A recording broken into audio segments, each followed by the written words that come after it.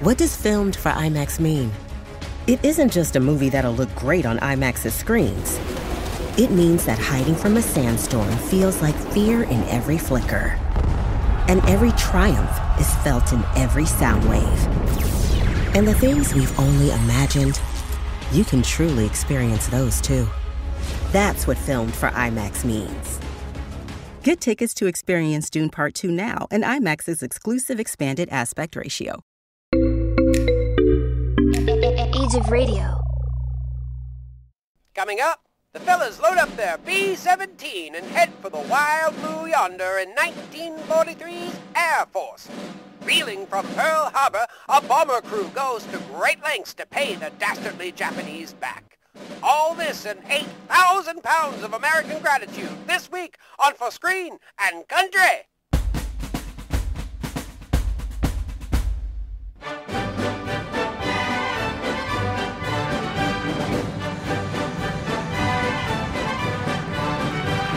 Look to the skies, ladies and gentlemen. Yes, thank you. Wow. Amazing. So many planes. I've never seen so many planes of such historical vintage in the air.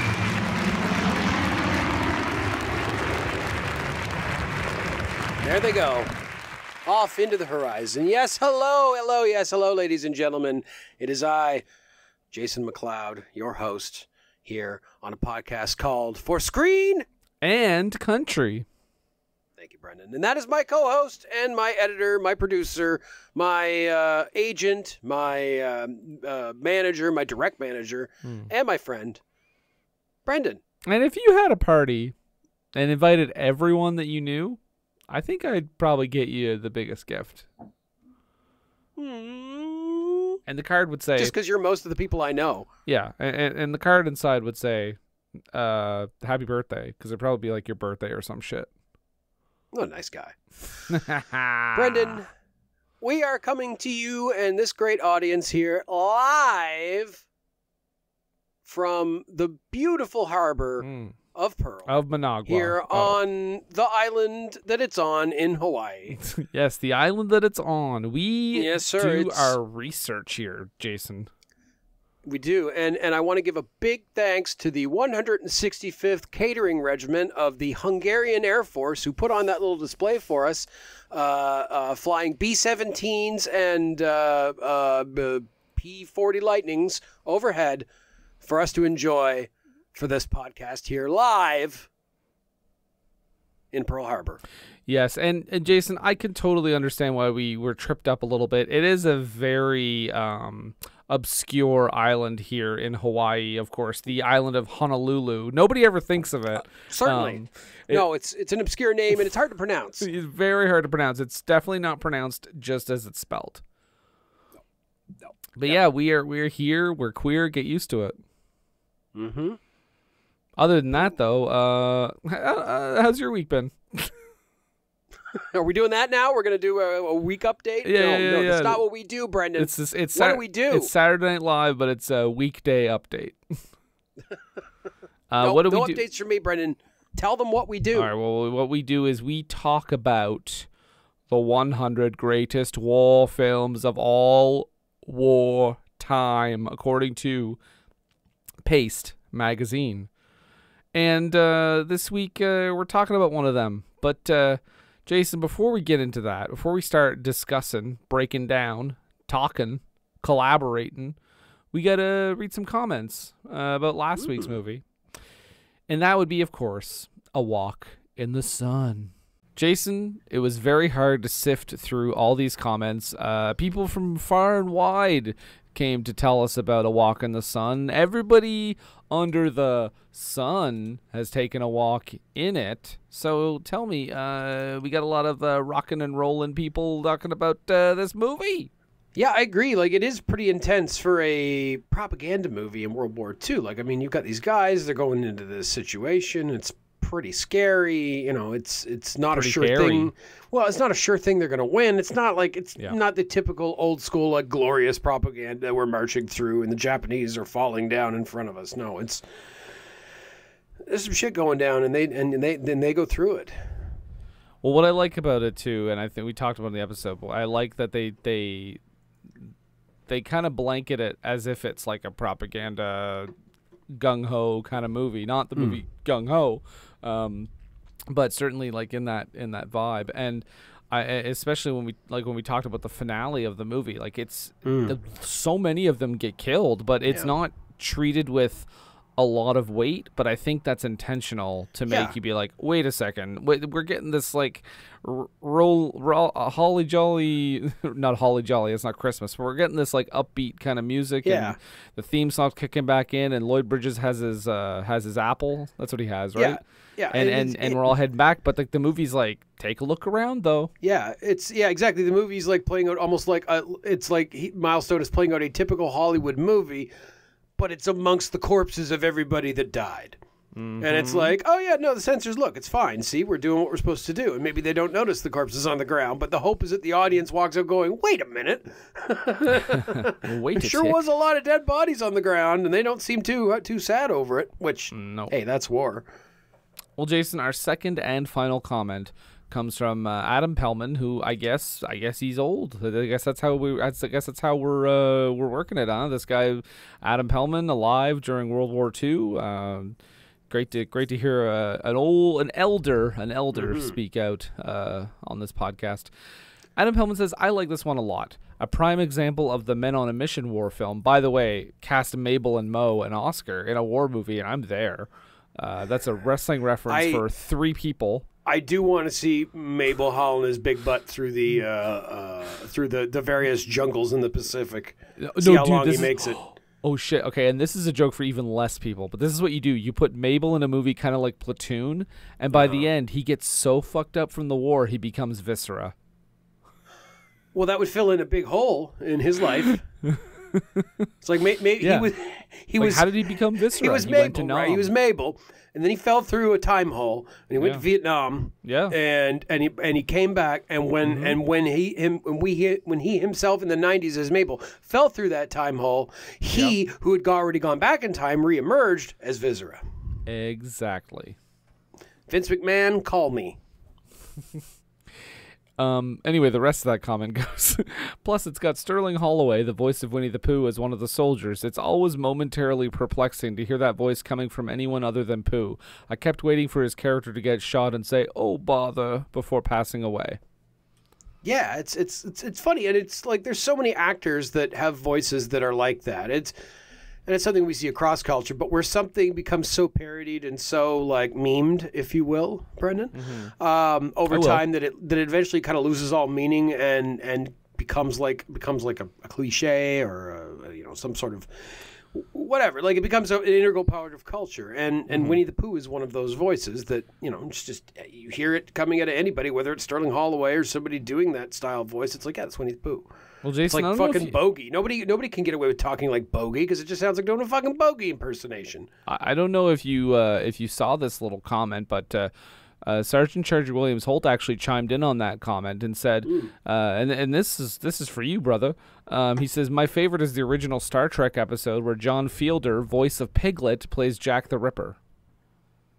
Yes, he does. I know that episode is called A Wolf in the Fold, and does he sound Scotty, like Piglet? Well, I mean, it's the guy's voice, so I mean, I'm sure he might try to pitch it up a little bit. But to be fair, it's not my favorite episode of Star Trek, and it's been a while since I've seen it. I don't like Scotty being put in a position where he's thought to be a rapist, even though he makes comments that seem like he could absolutely be a rapist. But it was the '60s, Brendan. You know what? I'm just going to take that no context added to that, please. Just leave it as is, and we're going to move right along. We're gonna take to the skies, Jason, because this week we are talking about the film Air Force. Everybody salute the sky, because without it, we wouldn't have airplanes, would we? Let the mighty eagles soar like they never, ever soared before. The Air Force is America's shore, in the sense that it's in the air, if the air was sort of an ocean. Air Force. Special thanks to former head of Homeland Security, no, Attorney General John Ashcroft for his version of his famous song "Let the Eagles Soar." How that he allowed to be sent back in time to be used as the theme to Air Force. I can't. Why did you thank John Ashcroft on our show? Because he wrote it. Jason, we're talking about Air Force 1943. Now, you might see a little similarity, a little simpatico with last week's movie, because not only are they both old as fuck and everyone in this movie is surely dumb and dead, but it's also a movie, much like last week, where the film was released 2 years, actually maybe even a little less than that, after the events in question that are depicted in said film, because this movie is about, well, not completely about, but it's certainly the starting point, is the December 7th, 1941 attack on Pearl Harbor, and this movie was released in 1943. Early 43, I believe, as the studio was trying to get this movie done for December 7th, 1942. Which is... But it was not to be. Absolutely insane. Yeah. Like, Howard Hawks is a crazy person. Did they have a lot of cocaine back then, too? Back in those days, they were starting to get, like, methamphetamine and stuff. They were getting the good shit. Okay, so maybe, so methamphetamine would make you work faster? And harder. Okay. So everyone was methed out and trying to get these movies made as quickly as possible. That is a quick turnaround from a very real disaster. Absolutely. But Air Force 1943, of course, not the Royal Canadian Air Farce. That's a television show. Yes. But let's just talk about who's in this movie, because oh man, there were no stars in the sky, Jason, because they're all in this movie. All a bunch of names that I don't recognize. Because I'm not 95 years old, but all a bunch of actors who hadn't gotten drafted. Right, yeah, exactly. A bunch of people with bone spurs. We got John Ridgely as Captain Quincannon. We've got Gig Young as Lieutenant William Williams. We've got Arthur Kennedy as Lieutenant McMartin. Charles Drake as Lieutenant Monkhauser Jr. Harry Carey, which made me do a double take and then realize it was not the baseball announcer, playing Master Sergeant Robbie White. And then actually a name I did recognize, John Garfield as Sergeant Winocki. James Brown, not the Godfather of Soul, as Lieutenant Radar. And last but not least, Ray Montgomery as the fresh-faced apple pie, sweet as honey, American original Private Chester. Is he the one that gets shot in the plane? He is the... Oh, gee, shucks. I'm sure glad to be here with the Air Force. God, you know what we're doing? What we're doing, it's just is he fun. The guy? No, but is he the guy that they come up to, Winocki and him, and they're like, I need a gunner for this recon mission. And he's like, well, I'll go. And they're like, "Oh, that kid's green as grass." He gets shot on the ground. Yes. Okay. Yeah. No. This is the guy that's like, "Oh, gee willikers, I'm sure glad to be in the Air Force. Oh, it's a golly swell, gee golly, holy gosh, my gosh." Kind of guy. Every war movie made in the 40s had to have at least one of those characters by law. I mean, every propaganda war movie, I think, because Jason, the first thing we need to talk about, I know you're going to talk briefly about what the plot is here, but this is 1,000% confirmed a propaganda movie. Yeah. It was the script had approval by the government, and it was made as a morale boosting film. Mm-hmm. So tell us what this movie's about. Well, this movie is about... In 17 syllables. It's based on a true story, although in my brief internet travels, I didn't find any reference to the original story of what actually happened with the Marianne. But it's based on a story of bombers, B-17s that were... I don't know, they may not have even been B-17s in real life. But no, they were B-17s that were heading to Hawaii on December 6, 1941, transferring over there and loaded for bear with everything except ammunition. Mm-hmm. And they head over there, and as they're going, they get word that, they're calling into the airfield to land, and it cuts out. And then they realize very quickly as they fly overhead of the airfield, in one of the really cool miniature scenes in this movie, we see Pearl Harbor from the air on fire. Yes. And they're like, oh, shit. It takes them way too long, by the way. Excuse me, I would probably figure this out pretty quick. It takes them way too long to figure out that it's Japanese on the radio. Like, well, don't they at first, aren't they like, what is that, like Chinese? Chinese? And I'm like, what? You're it's not like, do you not have any idea of what the geopolitical situation in the world is? Do you think the Chinese could invade or attack the United States? I don't think so. And the Japanese also, sure could. And also, Jason, as we know from last week's movie, the Battle of Tibet won't happen until 1956. That's right. They got lots of time before that happens. Right. So the Japanese, they make their surprise attack on Pearl Harbor. Our heroes in the bomber Marianne, end up getting diverted to emergency fields. And while they're on the ground making some minor repairs to their landing gear and trying to they do want to eventually get to the airfield because they want to be able to help, maybe get loaded up with ammo and stuff. They start getting attacked by like snipers. Just start taking pot shots at them. Yeah, Must be partisans. They're in the Philippines, is where they are. No, they're in Hawaii. But they start going into the Philippines, though. That's part of it. They eventually, yes, no, for sure. That's so. The beginning of the movie, they learn about Pearl Harbor. As they learn about Pearl Harbor in a class in school, once they've taken the test, they have that teacher. They have that teacher from All Quiet on the Western Front. Yeah. They all break up and they go land at emergency fields all across the Hawaiian Islands, right? Mm-hmm. And then they start getting sniper shots, pot shotting at them, so they get the fuck out of Dodge. They take back off. They get in the air. They get in contact with the airfield, and they end up landing there. And of course, it's all hell. The runway's fucked. Everything's on fire. And yeah, at that point, then they get loaded up, and they're told to head for the Philippines. Mm-hmm. And so they head for the Philippines. And this is really what a lot of this movie is in transit, in the plane. Yeah. No elephant though, just a little baby dog that they pick up from some Marines at Wake. This is the second movie in a row we've referenced a movie that we didn't discuss on this podcast. Yeah, not on this podcast. But we did.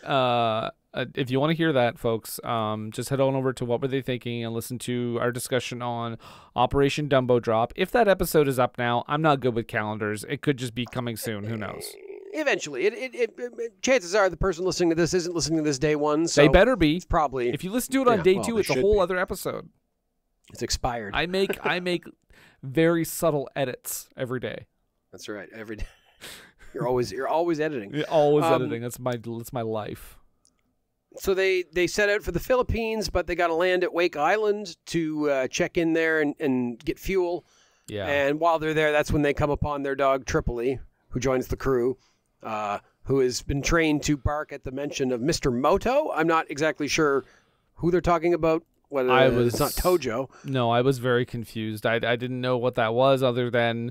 Because, I mean, at one point they're like, what do you think of the Japanese? Tripoli? He's like, rawr, rawr. And they're like, that's right. So I'm assuming it's just like he hates Japanese people. They're just conditioning the dog to be racist. I don't know.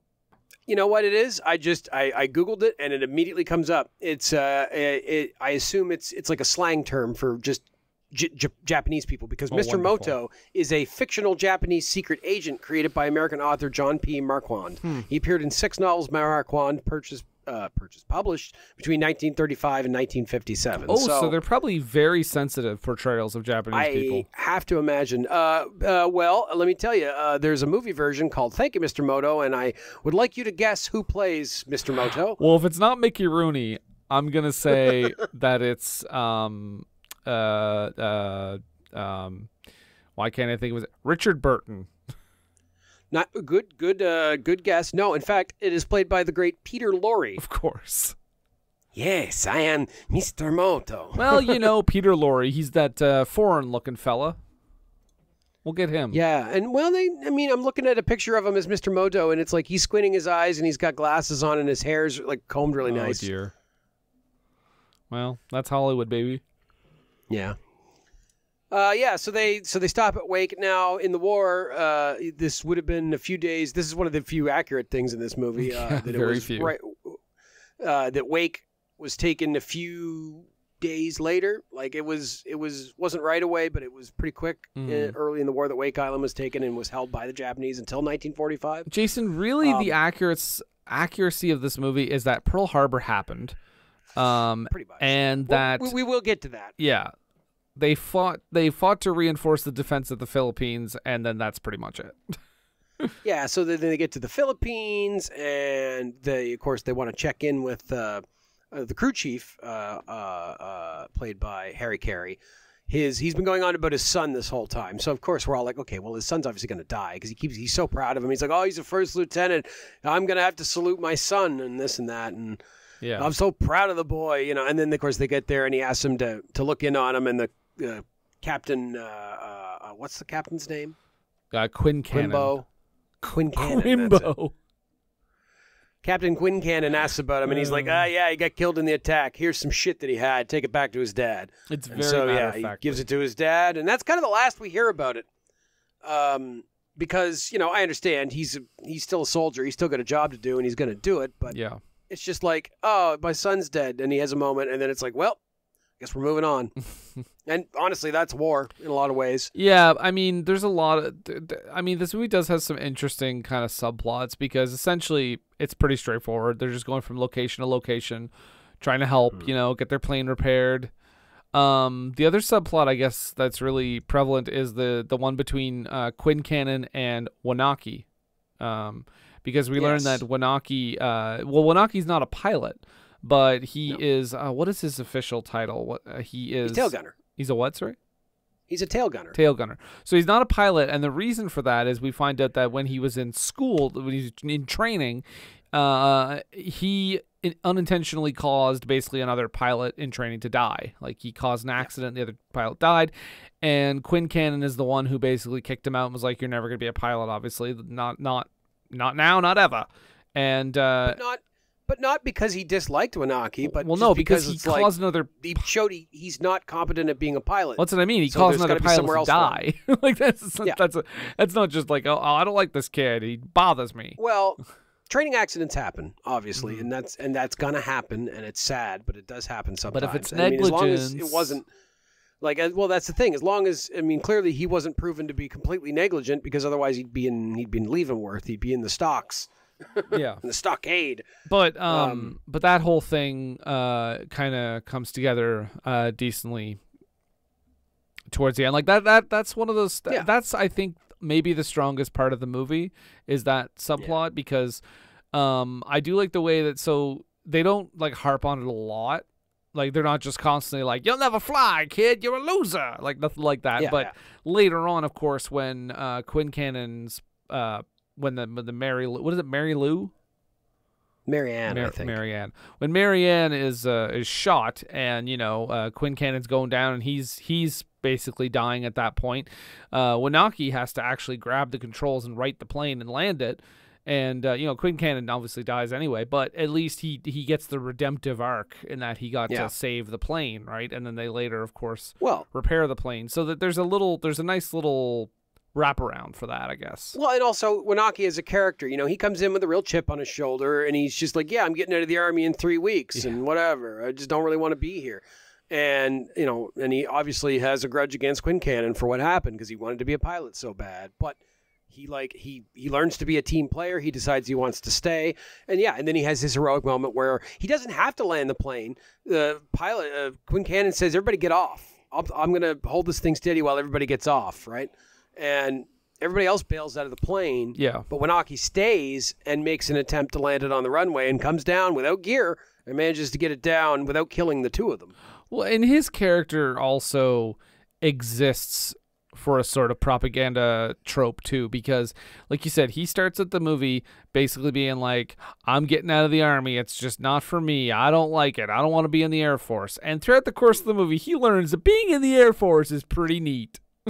Pretty cool after all, yeah. Like, that's just, it's very like, like in any other war movie, I feel like Private Chester would be the idiot that gets killed right away because he's like, whoa, this is going to be a fun war. This is going to be one of those crazy kooky wars I keep hearing about. And he would die right away, and Winocki would be someone who would like be justified in everything he said. You know what I mean? So in your head, Jack McBrayer is in every movie, every war movie. Man, I wish. Golly gee, it's so happy to be here. I've never been outside of Georgia before. But as his character in 30 Rock. Yes, yeah, as Kenneth in uniform. In his page uniform, wearing a 1940s pilot hat. And Jason, I don't know, I was going to save this for later, but does the name Winocki sound familiar to you at all? I know what you're going to say, Brendan, so I'll say no, it doesn't. Why should it? Well, Jason, I don't know if you're familiar with a little film called Pulp Fiction. I have seen it. But there is a scene in which Christopher Walken regales to young Butch, Bruce Willis, a story about his watch that has been passed down through the family through various assholes. And at one point he mentions a guy named Winocki. And he also mentions, I think, Hawaii as well, which is so like it's a direct reference to this movie, clearly. And of course, Quentin Tarantino has seen this. But of course, it's an interesting thing. I didn't even think of it. And then when I listened and I heard Winocki, I'm like, oh yeah, of course, that's the name he says in Pulp Fiction, of course. Yes. So Tarantino looking to this for inspiration as well. Yeah, so they end up in the Philippines, and is that where they go into the plane gets shot up? And yeah, right, okay, right. So yeah, obviously it's when the captain dies. The plane crashes down, and it's pretty wrecked, and they're just going to burn it because they don't want the Japanese to get a hold of their bombers, so they're just going to burn all the planes. Mm-hmm. And these guys decide that after a very heartfelt scene of watching their captain die, they decide they're going to make Marianne fly again. They're going to get this thing built. And the colonel at the base is like, are you crazy? This thing won't fly again. We got to burn it. Well, and they send guys in to burn it. Yeah, and I think the whole thing is like, we only need a few days to do it. And they're like, the Japanese, they don't say the Japanese. I'm not going to say the word once during this whole episode. Sorry, folks.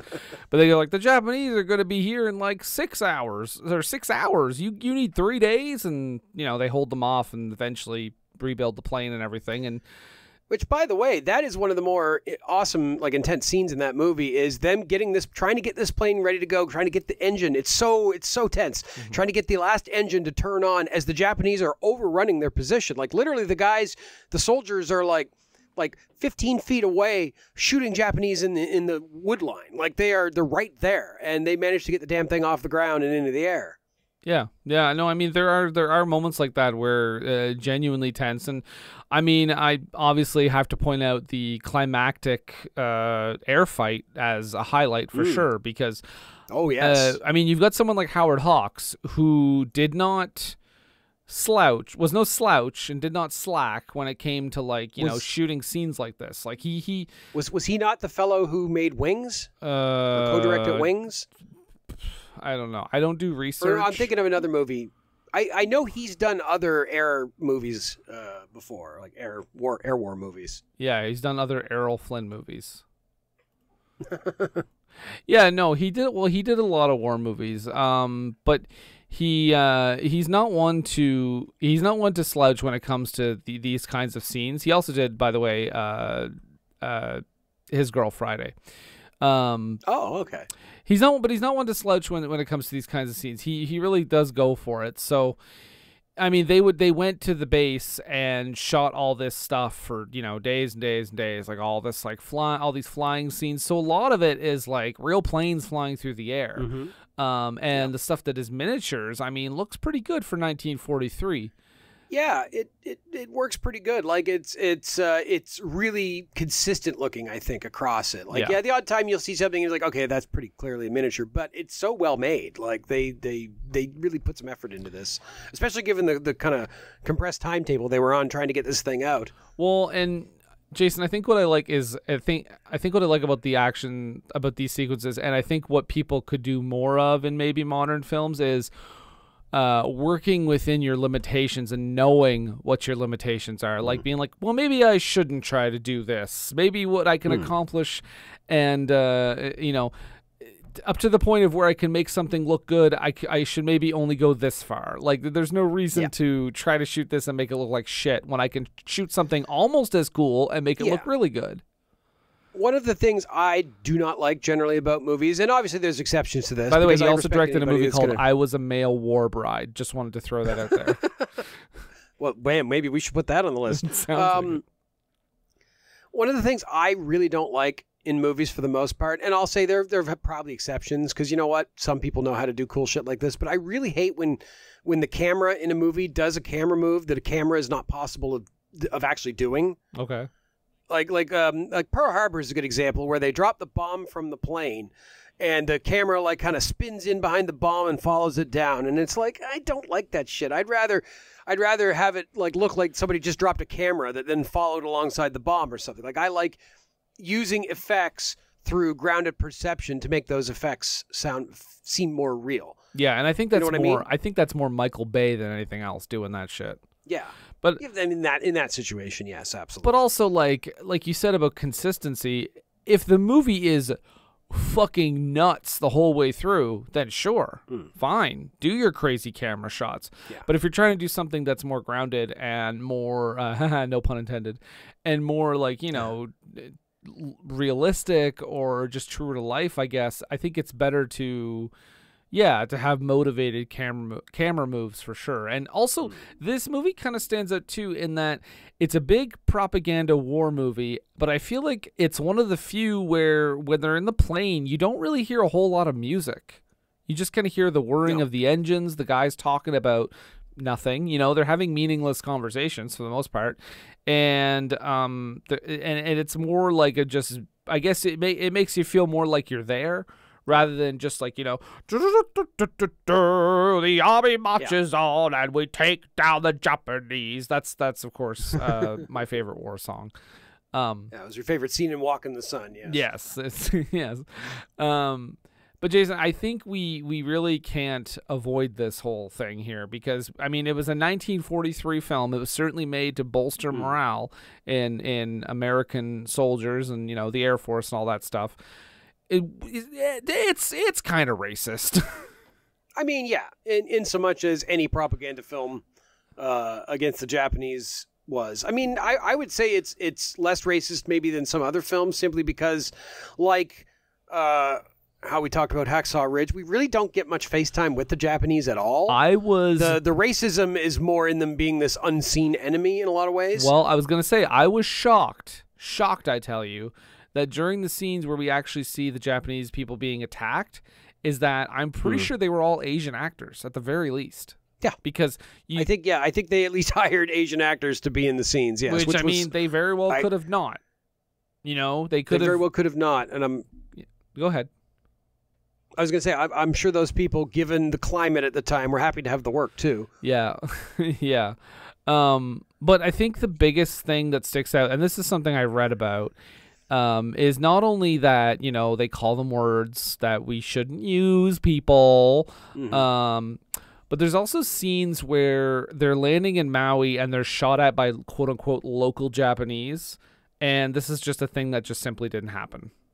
Yeah, it was rumors at the time, and yeah, there was no partisans on the island. In fact, one of the sergeants even talks about one of the local Japanese ran a turnip truck or something and broke the tails off 3 planes. Which none of this happened. This is all part of the propaganda thing to be like, they could attack from any angle. But that's also, isn't that kind of what led to the internment camps and stuff? Yes. 100%. Which is, it makes it for sure an extra layer of, Yeah, and the idea that, because, just the racist assumption that local people of Japanese descent were immediately going to turn on their friends in Hawaii just because of this war. Yeah, exactly. So just because they were born in the same country, they would suddenly be like, of course, we hate America. Like, what? Yeah, and a lot of them were second generation, Japanese-born parents who had moved to Hawaii and had kids there. Yeah, the fact that they had Asian people surprised me, but when I read that, I was like, oh, that's kind of messed up. I don't know what the internment camp situation, but it's like, did they just hire people out of the internment camp? Oh, I really hope not. This movie came out in 1943. When did the internment camp start? Certainly, I must have shortly been after Pearl Harbor because, that was the, kind of instigating factor, was it not? For February 19th, 1942 to March 20th, 1946. 125,000 people in 75 different incarceration sites. Yeah, all bad, very bad. Not a good thing at all. This is Executive Order 9066 was issued 2 months after Pearl Harbor. So there you go. And for the movie to forward that notion of like, yeah, this is probably a good thing we're doing is a little fucked up. It's also funny that we get like, because we've had opening crawls and closing crawls in some of the movies we talked about, and it's just so funny. Like Platoon opens up with that quote, right, about young man sacrificing yourself, blah blah blah. And this is like the most opposite you could possibly get. It's like, the soldier marches on to battle. He's a happy man. It's an Abraham Lincoln quote, and it's underscored by the Battle Hymn of the Republic. So they're really pulling on the patriotic heartstrings here with the Lincoln quote. I just think it's fun. It's funny to contrast these movies as we go. The very different times that they were being made, like the motivating factor behind making the movie. It's just interesting to see. Yeah. And I want to talk, we didn't mention it, but like that final battle scene in the movie takes place when they spot a Japanese invasion fleet headed for Australia. Yeah. Yes, which is also another thing that did not happen. The Japanese were in no position to invade Australia after the Pearl Harbor attack. Well, they just weren't. They were busy with other stuff. They were attacking the Philippines and they were attacking elsewhere. Well, and I'm assuming they were terrified because Australia, all prisoners. So I'm assuming exactly. That's why they didn't invade. I'm assuming they were afraid of getting shanked and stabbed in the shower in various places.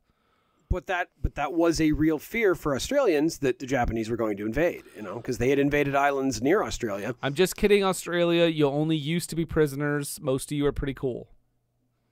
Look, Australia, you've gotten off way too easy on this podcast. Wow. Think about the poor Irish, and we love the Irish, but think about all the shit we've given the Irish. You haven't got but nothing compared. Now I want to correct you. Think about all the shit Jason has given the Irish. Thank you. Continue. Nope, we're in this together, Brendan. It's our bigotry is communal. Jason's opinions do not necessarily reflect those of mine. For Screen and Country, Irish people keep drinking. That's what we say. Oh dear God. Jason, I'll tell you what I think was interesting too is the filming choice, because I said to myself, well, maybe that's a budget reason, but I don't think so, because there are these fights in the sky that look like they were they were hard to film at the time, and they certainly looks like a lot of money was put into it. But it's an interesting idea that they only experienced the Pearl Harbor attack really over the radio. Like they're only hearing, they hear the Japanese people on the radio. They hear the news announcement. They hear the sounds outside, like kind of far away, but they hear them. And it's just interesting because going into this, I said, okay, this is a movie taking place after Pearl Harbor, was made shortly after Pearl Harbor. Surely they're going to show something from that attack, but they don't. And I also wonder if maybe they thought it's too soon to show that. Yeah, also, I think recreating the Pearl Harbor attack in any capacity would be probably more money than they were willing to spend at that point. But they don't show anything, though. That's the thing. Like, you see that shot from, like, way up. But, I mean, it is surprising to me that they didn't even, like, show a miniature plane going into a boat or whatever. Like, nothing like that. Yeah. And I do think, sure, budgetary-wise, but, I mean, Howard Hawks was worked with a lot of big budgets, but I think... I do think that part of the reason was because it was so fresh in people's heads and they didn't want to, like, I don't know, they didn't want to, like, bring back the trauma. Re-traumatize them? Yeah. Yeah. It's like when when that asshole made that Titanic movie in, like, 1923 and, like, cast one of the survivors. Yeah. Ugh. Yeah, just to re-traumatize them after the fact. So, Brennan, I would make an artistic argument for that choice. I think it was a choice beyond just budgetary. I think because for most people who were learning about Pearl Harbor as it was happening, that's how they were hearing it. They were hearing snippets over the radio, chatter, Japanese radio signals coming in like that. It was just chaos, right? They didn't know what was going on. They knew something was happening, but they didn't know what. And I think that's just the pilots are representing those people, like the rest of us who are hearing about it, in fragments. And then they show up after the fact, and it's just a wreck. It's just they don't know exactly what happened. They just know the Japanese attacked the place, and it's fucked. They don't even know the extent of the damage at that point. Like I guess they don't realize that they lost most of the Pacific Fleet in that attack. Yeah, I mean that's true. I mean, footage doesn't exist of the actual Pearl Harbor attack, I'm assuming. That's a really good question. I don't know if anybody had the foresight to. I mean, there's definitely images of like the battleships burning in the harbor. Sure. Like, I don't know if the attack was over or not, but there are shots of like the damage that was caused by it. But I don't know about the actual attack itself. Sure. Well, I don't think anybody. I mean, to run a film camera back then, takes a lot of commitment, right? You can't, Absolutely. People didn't just have them on their phones and turn around and start filming. One movie that we don't have on the list, and I suggest that we don't have it on the list simply because it's kind of boring, but in Tora Tora Tora, they do I think they recreate Pearl Harbor to some extent, and obviously doing it with 70s era technology, but and it's not bad. I do like the Michael Bay Pearl Harbor attack in a lot of ways, but it's the only good part of that I was going to say it's a 45-minute selection of scenes, and it's far and away the best part of that movie. And that's not that I'm like, oh, you can't have romance. Like, you can have romance, but it's just not a very good romance. See our entire episode we did about this like 5 years ago on What Were They Thinking? Yeah, find it. It's near the beginning. Low haiku. Yeah, the other thing too, so I thought that was really interesting. We talked about the effects and the look of the attacks and everything, but I think what's cool is when they're on the ground, the land battles, because there's some land battles, and Hawks does this thing where like the camera shakes a little bit, like he blurs it a little bit, and there's also there's like a shake too, and I think that speaks to the cinematography, which I think honestly is the strongest part about this movie, is the look of it. But like I said, even the ground stuff, I was kind of surprised with how he took 1943 technology and made that real. Kind of reminded me, like, to a lesser extent, obviously, but it reminded me a little bit of when they did that in All Quiet on the Western Front, right? Like, they clearly didn't have the technology to go as far as they would have wanted to go, but they were at least able to make it look real in some way. Absolutely. Sometimes, if you want to blow up a church, you just got to blow up a fucking church. There's a weird subplot that I don't really think resolves itself. I mean, it does, but not really well. The character McMaster has a sister, and we find out she's in the hospital because she's in the car with some other guy, Radar. When the Japanese, I think this is one of those times they said the Japanese Americans were shooting at them. And she ends up in the hospital, and he ends up fine. And then, McMaster has some resentment towards Radar because he blames him for being in the car with his sister when it happened, and all that kind of stuff. Well, and Williams clearly is sweet on her and is trying to date her, and he's not happy about it either. Right. Her hanging out with this other guy. And then it's resolved later. Like, I assumed she would die because she's in the hospital and she's like, "Oh, boys, I'm so glad you came to visit me." And I'm like, "Oh, this is a sure sign of 1943 death." But later he gets a telegram and it's like, she's fine. She's going into surgery. Everything's great. And they never come back to that. And I thought, that was weird. Right? Like, I would think that... And then the character Radar just exists, I'm assuming, to criticize emerging military technology. Because there's that whole scene where they're pointing out how everything's getting more automated and easier to use, and he's like, "I don't know about this new technology, hoo-ha." Yeah, there's always that guy. Is the movie taking his side, though, or is the movie taking the side of everyone else being like, "You're a silly boy"? I mean, I don't know that it intentionally takes a side, but I think the war would prove that the technology was the side that won. Mm-hmm. Yeah, I don't know. I'm just trying to figure it out because like he's like, "Give me 3 minutes and I'll explain to you." And he's talking about how technology is going to take over. It's actually kind of prescient if you think about it because, well, he did predict drones, so that's fair. Yeah. Yeah, these robo pilots, you see, and they'll be flying under you. I mean, just in general, he's predicting technology might not be so great in some ways as it takes over. Yeah. Very prescient. What I'm saying is, Radar is talking about AI, folks. Folks, it's not good. AI, it's taken over our lives. Don't fall prey to AI. We also didn't mention Monkhouse, the navigator, who is got his own little thing going on, where his dad was a famous World War I fighter ace who I think it was pretty clear he got killed at some point. He did. But he's like a beloved hero, and he's well known.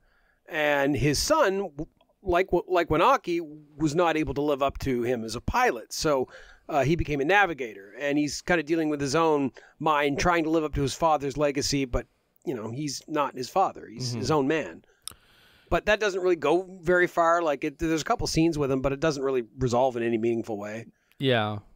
Yeah, it's, like I said, a lot of the subplots are kind of whatever, but I think the only one that really resonated, at least for me, was the Quincannon and Winocki thing.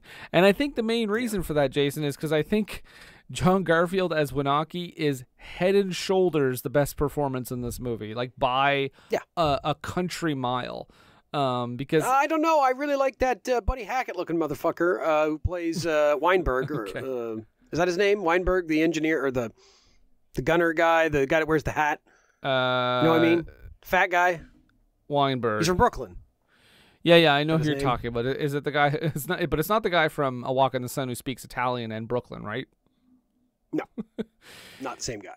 Yeah. And he has one of those great moments where he runs into somebody from Brooklyn, and they're very Brooklyn to each other. Well, that does kind of remind me of A Walk in the Sun when that dude runs into the Italians and they're talking to each other.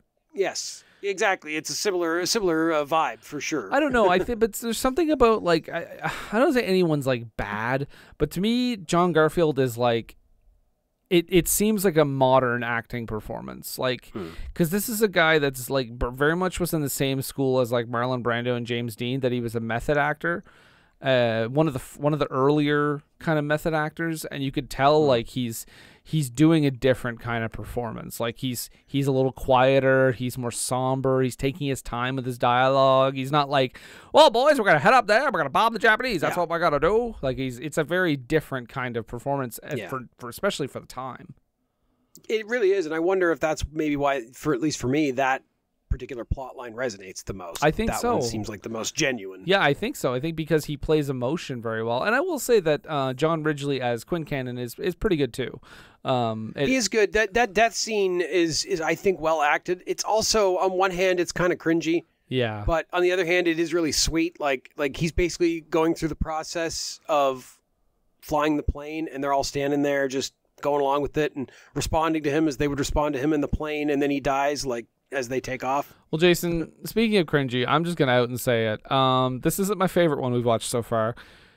I do think I mean, we talked about highlights, and there's a lot of things I said that I liked, but it's kind of outweighed by a lot of the character stuff that I don't think really works. I think a lot of it is very kind of held down by some of the, I don't know how to put it. It's kind of held down by the very generic other stuff. By the needs of propaganda. I mean, that hurts it for sure.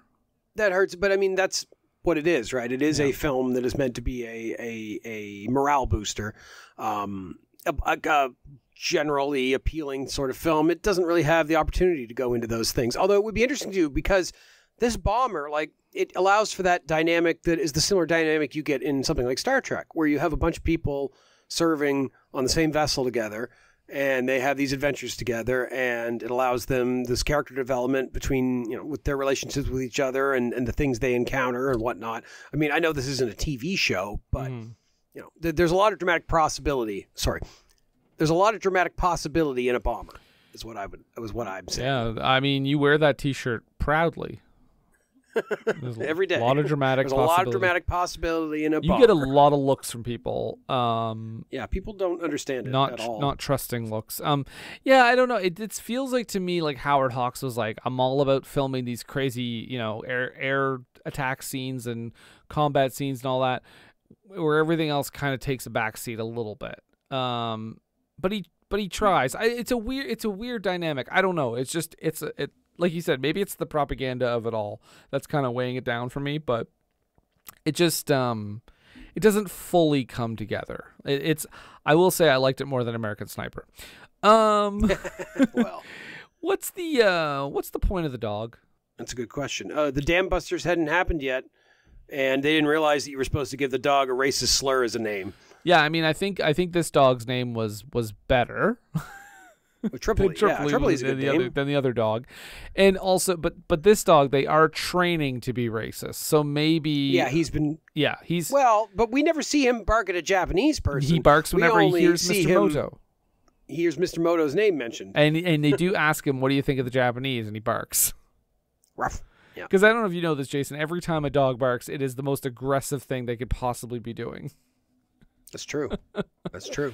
Yeah, well, they take him into their plane. Like, that would never happen, right? Like, they take the dog. So there's a fleet of people that are like, we're about to get like blasted. We're about to get destroyed here. Save this little doggy, and they bring him to like another army for safety, I guess. You know what? I 100% believe that could happen. That I mean, especially in a war situation, especially like they've just witnessed like a massive attack on American soil. They are at war. They know this. They know things are not going to be good. And when you're in that state of mind, maybe things in the world, maybe regulations take less immediate interest to you, and you see a dog that could very well die in the Japanese attack that's coming, and you want to take him with you. I mean, as long I wouldn't want to have to clean up his shit. Where are you going to put it? You can't just dump it out the window. Oh, listen. I get it. I get it. I would also save the dog and transport the dog. Yes, but of course. I was surprised. I'm wondering though if it's like a thing that was used to like soften the characters a little bit, to like give maybe they're all just a bunch of big lugs with hearts of gold. Look at the way they take care of that puppy. Weinberg's a softie. Just because he's a Jew doesn't mean he's a demon. He likes dogs. Wow. I don't know that that's what the movie's saying. Well, I mean, that would be the time to say it. No, Hollywood wasn't That was the war to say that, hey, Jews aren't demons, guys. Hollywood wasn't working for Hitler at the time, Jason. That relationship had ended at this point. Yeah, I suppose. Yeah, so the other thing, I guess the last thing I wanted to ask you anyway, to you, Jason, Mr. War expert. Hit me. At the end of the movie, they say they're going to Tokyo. What mission is that? Is that the one where they drop the bomb? No, I was wondering the same thing, Brendan, and I think based on the rest of this movie's inaccuracies that it just wasn't a thing.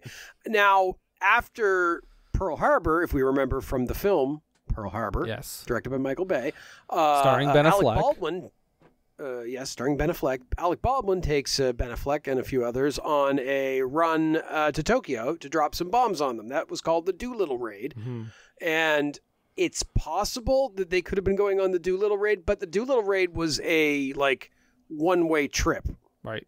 In a lot of ways, because they had to ditch. They only had enough fuel to get there, so their plan. They ended up ditching their planes over the Sea of Japan, and were trying to get to China. And I don't know. I think some of them got captured, and some of them ended up getting to the Chinese. But it was meant to basically just scare the Japanese to say like, "Hey, we can hit your city." Yeah, and that's, of course, the famous scene in Pearl Harbor where Alec Baldwin is like, this is their bomb. I'm going to give it back to them. Classic moment Let's in finish cinema. the fight. Yeah. Did that win Oscar's cheer moment that year? Yes. It was voted online on AOL.com. I mean, listen, we're never going to get it to the high point we got when the Flash entered the Speed Force. I mean, how can you? Everybody remembers where they were when the Flash entered the Speed Force. I was cheering in the theater, but I was watching book club. But I knew it was going on in 2 theaters over, and I cheered because I could just hear the faintest sound of it because Justice League was a very loud movie. And you know what, Brendan? Yeah. I was sleeping in bed, and all of a sudden I woke up and I was just bawling my eyes out, and I didn't know why. I just felt all these emotions, and I didn't know why. And it turns out, Flash entered the Speed Force. Wow! At that very moment. At that exact moment. Was it the moment they filmed it or the moment it aired in a movie theater? Brendan, it was the moment it happened. Oh, my God. Yeah. Oh, my Think God. about that. Wow. Fuck. Wow. Fuck. Wow. Fuck. Wow. I like how they immediately dropped that idea after the one time they did it. What's the Oscar cheer hey, moment going to be this year? No, we're not doing it. They picked the best moment in cinema history. They did. So where can they go up from here? How can you follow that? How can you follow the Flash entering the Speed Force?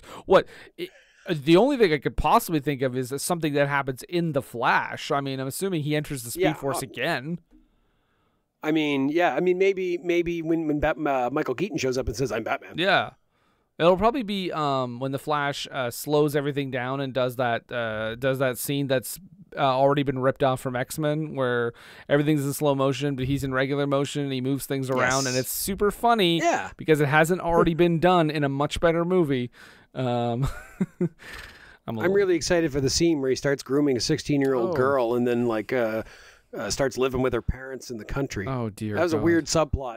Surprised they kept it. I'm alarmed that they thought that would make him still likable. What were the filmmakers We just want to make him relatable. Relatable to Ezra Miller and Ezra Miller alone. Yeah. But Jason, do you have any other big things you want to talk about before we take our little breaky?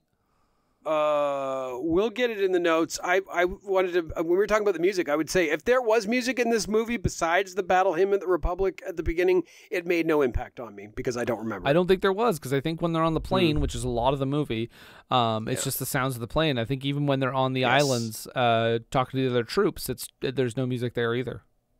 By the way, before we get to this, we got to say one more inaccuracy I got to point out. If they were on that plane that whole time, that plane was too quiet. That plane should have been like brrr in the background the whole time, and everybody should have been shouting the whole movie. So what you're saying is you want every character to be David Lynch's character in Twin Peaks? Yes, absolutely. Just screaming the whole time. We're going to bomb the island. Or David Lynch in Dune as the spice miner. Sure. Wait, we got spice. We got worm sign. It's weird that David Lynch played a 14-year-old in that movie. Didn't you say he was a miner from the planet Spice? Boom. Brendan's here all week, folks. I am, but we are going to be gone for a few minutes because we are going to take a brief break, and we will be right back. Hey, fella, do you like flying in the sky? Well, you should check out the U.S. Army Air Forces. Learn more at ageofradio.org.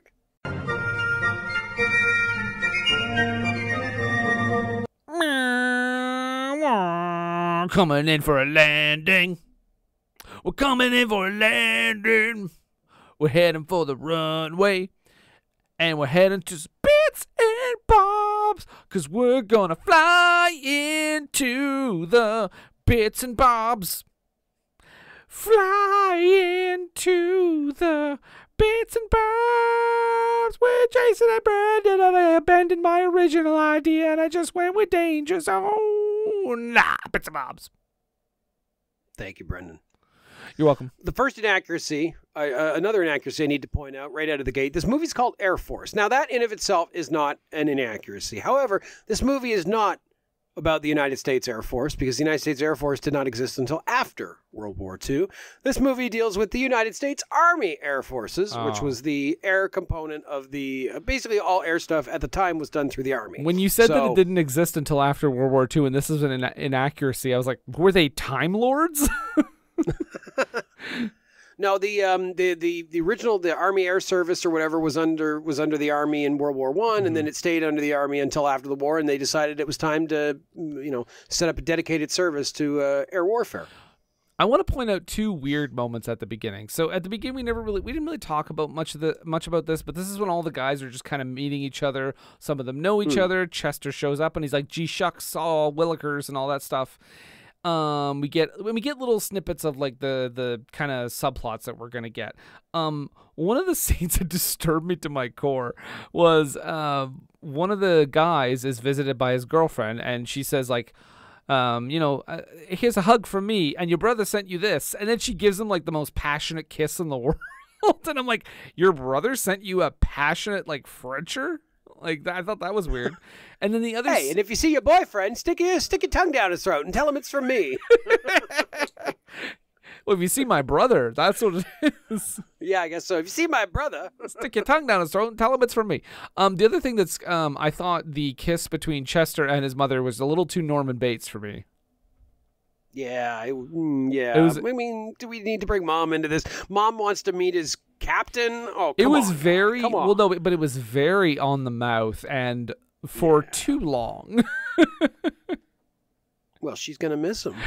I was like waiting for the part where he snapped in the plane. He's like, "Mother always said I should be a pilot. I could fly this plane." And then he just like dive bombs into the ground.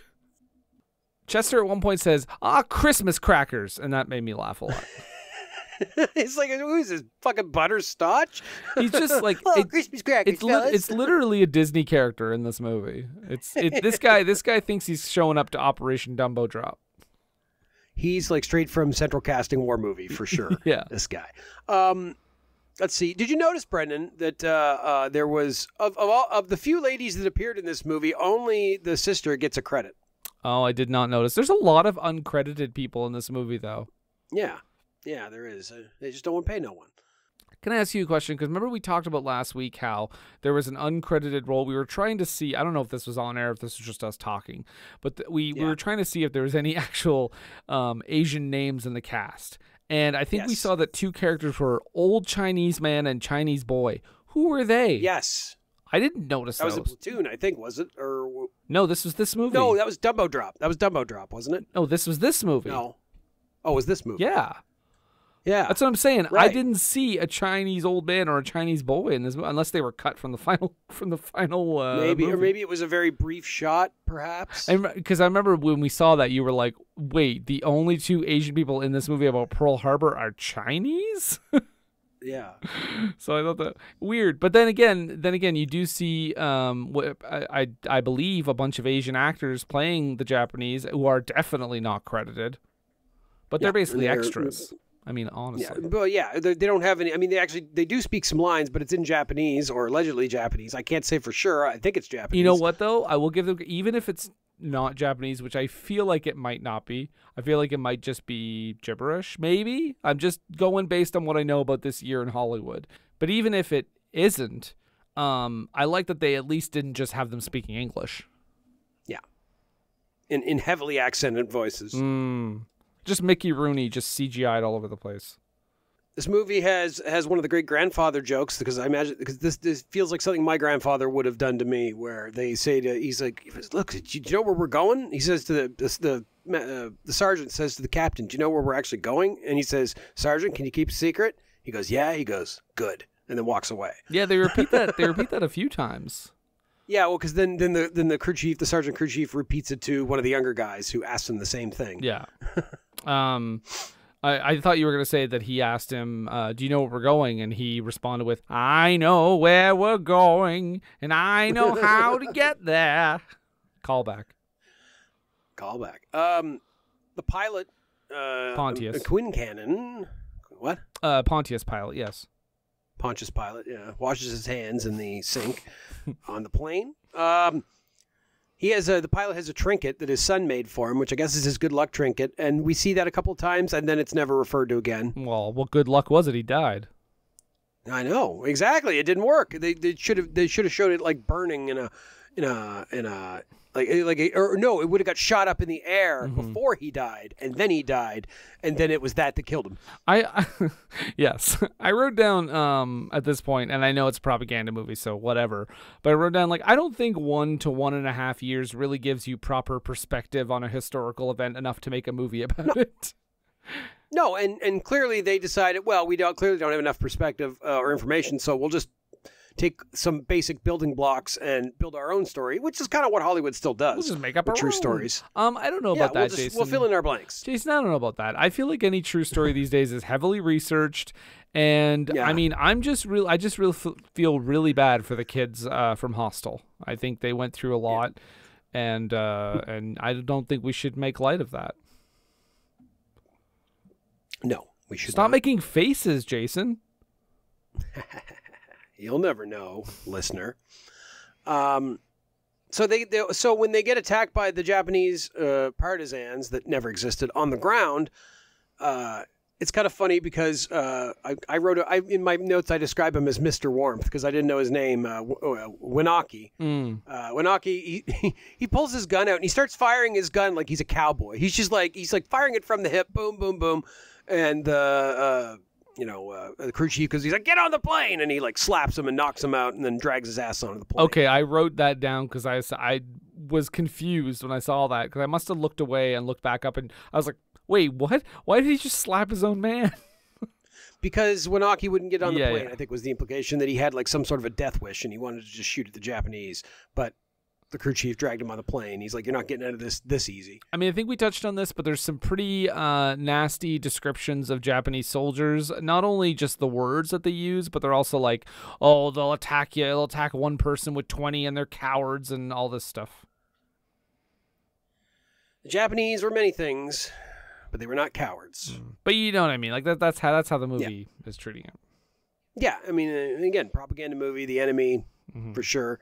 But also, I think it does a disservice to the troops that ended up having to go fight the Japanese if they saw this movie and thought that that was what they were in for. Oh, man. You were not prepared. Yeah.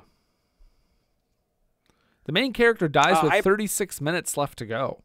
I thought Ridgely was the main character, like the pilot. He seemed to me to be like, when Josh Hartnett dies in Pearl Harbor.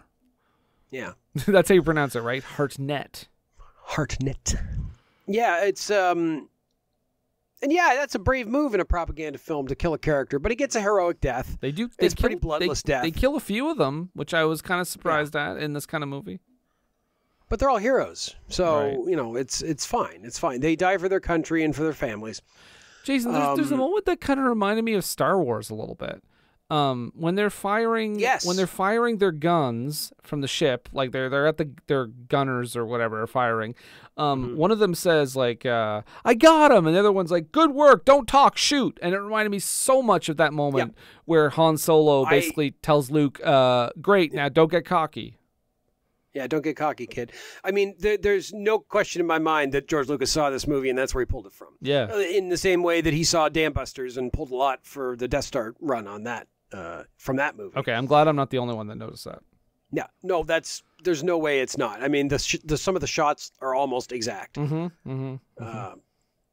I appreciate, as I do whenever there's like a Pearl Harbor movie or an early war U.S. movie. So later in the war, I'm not exactly sure when, but the U.S. introduced the M1 combat helmet, which is the helmet you see in like Saving Private Ryan. It's kind of the classic U.S. World War II helmet. But the M1 had not been introduced at the beginning of the war. So everybody in this movie is appropriately wearing the old Doughboy-style helmets, like the British-style helmets. From the podcast, the Doughboys? Yes, from the Doughboys, wearing helmets, the themed helmets of their own. They really should get Doughboy helmets. I'd buy a Doughboy helmet. Jason, you know what I just thought of too? We mentioned it's kind of like Star Wars. Also another similarity to Star Wars, and certainly maybe not the first one, but certainly some Star Wars films, questionable representation of other races. Sure. See, the entire opening scene from Phantom Menace. Yeah, they dropped that pretty quick. Let's see here. Yeah, at one point, I think it's the Green Gunner guy jumps out of the plane and he bails out and he gets shot down by the Japanese pilots. And that is a huge no-no in pilot circles.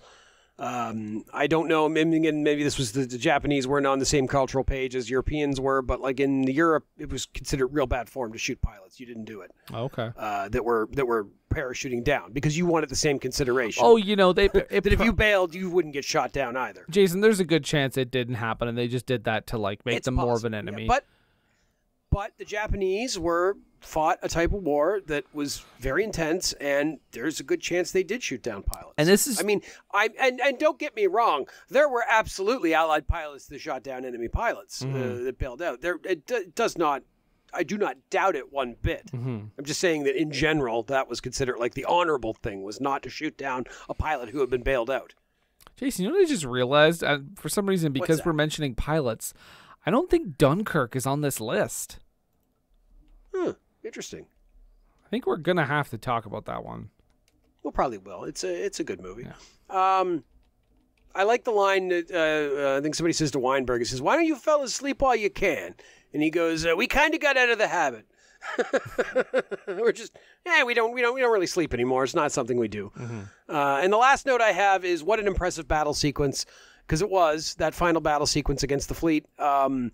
Just impressive model work, impressive like actual plane footage, and then cutting in the actual gun cam footage and stuff from actual combat to make up for some of the stuff in the scenes. And yeah, it works really well. It's intense, it's exciting.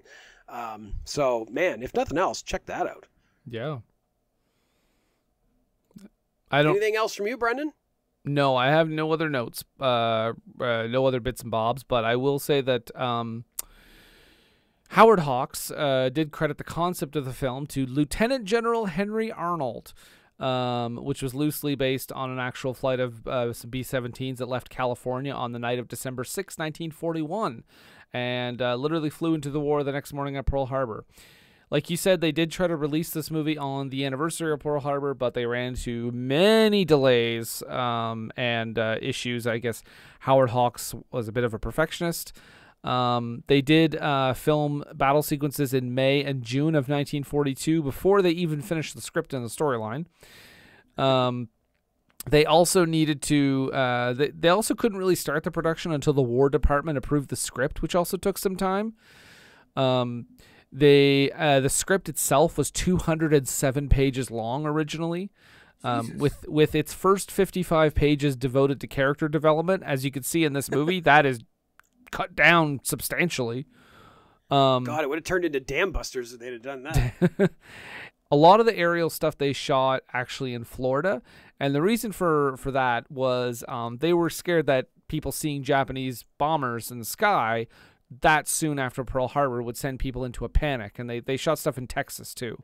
Try to get away from that area of the world. Yeah. Far less likely that actual Japanese bombers would be over Florida than maybe, say, over California. Exactly. Yeah. Yeah. So I mean, other than that, the U.S. Army Air Forces provided all of the aircraft that appear in the film. So in total, I believe there is about 20 different planes that they provided. You talked about some of the inaccuracies, of which there are quite a few. So I won't go over that anymore. I won't go over that again. But also another thing too is when they were flying the plane, all the air crews wore throat mics. They're called. Yes. And basically, these are picking up the sounds directly from their larynx because the planes are so goddamn loud. Like we don't hear it because they've mix the audio, but when they're recording, the planes are actually so loud that they cannot hear each other speak. So you'll notice that whenever a crew member speaks, he puts his hand up against the mic and presses it against his throat, and this basically ensured that they picked up the sound for the movie. Some high-tech shit in World War II. I mean, throat mics are still around to this day, and they always seemed kind of like more futuristic to me. Yeah. But yeah, they were around back then. Back in 1943. Yeah, that's really cool. This movie did receive some critical acclaim. It did echo a distrust of Japanese Americans, unfortunately, at the time, which was prevalent in 1943.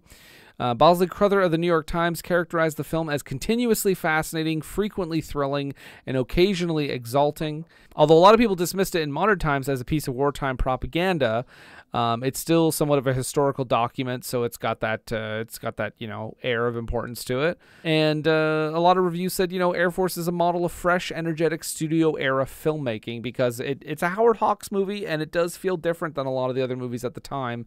Certainly some of the cheaper ones. Jason, this does go to the Oscars. I'll get you to tell me the three. It's up for 4. It wins 1. Which 3 do you think it's nominated for and does not win? Best special effects. Yep. Best sound. Best special effects. Best director. Best special effects that year goes to Crash Dive. Okay. Best sound? No, the other 2 are Best Original Screenplay. That goes to, of course, Princess O'Rourke, which I think original screenplay. That's an odd one to be nominated for this movie, but that's okay. And Best Black and White Cinematography, and that, of course, goes to The Song of Bernadette. But the movie does win, and I think this is a pretty well deserved one. It wins Best Editing. So there you go. Yeah, okay. No BAFTAs because they don't exist yet. Movie cost $2.7 million, and again, I don't know how accurate these numbers are, but it says it made about $4.1 million at the box office. I'm assuming that means it did quite well. But other than that, that's pretty much all I got for this movie. So Jason, I know we talked about it, we discussed it, but tell me deep within your soul, within your heart, what you thought of the Air Force of 1943. This is a good example of an old-fashioned yarn of a war movie. I think it's pretty entertaining. I like the actors in it. It's not too deep, obviously. I mean, being a propaganda film, but it's got enough interesting kind of action sequences and an interesting plot to follow. You know, I liked it. I don't think it's. I don't know that it necessarily even should be on the top 100 list of all time, but I mean, it's a solid product of the war. You know, as far as the movie goes, and it's worth watching. But I mean, we've seen some stone cold classics, and this just does not hang. Yeah. I mean, this is a movie that I think is. Like I said, I've got issues with it, but it's fine. Like it's certainly technically it's impressive. And Howard Hawks will come up again on this list, so maybe there'll be something else that he makes that we'll think is a better representation of him for this list. But let me tell you, folks, if somebody says to you, "Hey, you like war movies? You should watch The Dam Busters." Punch them in the throat, tell them to go fuck themselves, and then go watch this movie because this is a better experience than The Dam Busters. Jason, not a fan of The Dam Busters. I mean, but again, watch the end of The Dam Busters. It's fantastic and it's important and it's really well made, but just such a boring fucking movie. I think I like The Dam Busters about a little tiny bit better than this, or maybe on the same level, maybe close. But all right. I do think this movie is too long. It does kind of meander a little bit, but. It's fine. It is what it is. Like you said, it's a very old-fashioned, very propaganda wartime movie, and while the acting is not tremendous, there's a few bright spots. Most importantly, John Garfield. But that's it. Air Force done. We'll read your comments next week if anyone in the world has seen this movie that's still alive. We will address you. But that's it for now. Now, Jason, next week we are going to get a little bit more modern. Actually, we're going to get a lot more modern. We are going to go forward all the way to the year 2009. This movie is released in 2009. We're going to talk about the film Lebanon. All right. I know that's a country, but I don't know anything about it as a movie. It is a country that we can confirm. Jason, I'll just give you a very quick summary. During the First Lebanon War in 1982, a lone tank and a paratroopers platoon are dispatched to search a hostile town. Oh, okay. That sounds like a good old-fashioned. 93 minutes, Jason. Oh, what a gift. So there we go. We'll talk about Lebanon from 2009 next week, and then we're going to take our first side quest after that, and we'll talk about that next week. But next week, prepare yourselves, watch Lebanon. I don't know where you'll find it, but you can probably rent it somewhere. But Jason, they can find us all over the place. You don't have to rent us. We're free. We are. You can head to our home base, Age of Radio. You go to ageofradio.org/forscreen. Or you can find us on any podcast app you want. You can also find us on the social medias. We're on Facebook. Just search for us. We're on Twitter at FSACPod, as in for screen. Podcast. Jason, your go. You say things now. At Jason D. McLeod.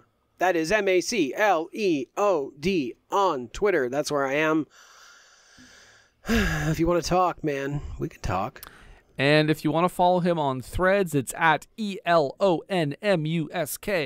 69420. Right? Is that your account now? That's me. Yeah, I was at a party one time, and at 1 a.m. I ordered pizza, and it was clutch, and Elon appreciated it because Honey Badger doesn't wait to eat pizza. Stop trying to make clutch work, Jason. It's never going to happen. On that note, we are going to bid you all adieu. We take to the skies as we leave this place.